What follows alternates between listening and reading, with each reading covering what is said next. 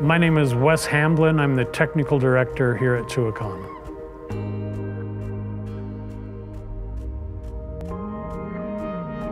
Tuacahn for me has a lot of meaning and stuff, I guess. It's been a huge part of my life. I moved here in 2006 with my wife and kids. My wife was the costume shop manager.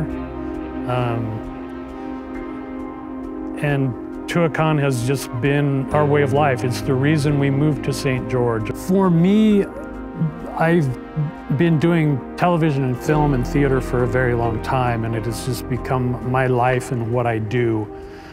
And I sometimes get into the grind of that, of just showing up, coming into work, and doing what I do. Every once in a while, I like to go up onto the plaza after the show and see the audience reaction to what it is that we've done, and that's when I really realize, and it comes home to me, how special what we do is, when I see the audience's reaction to what it is that we've done. We're different because of those things that we can do, the water effects, the pyro effects that we can do.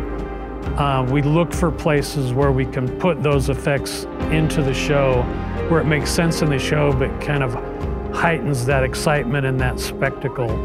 And Tuacahn doesn't shy away from that stuff. We lean into it, and we try to make the experience at Tuacahn special and different than you would see it anywhere else.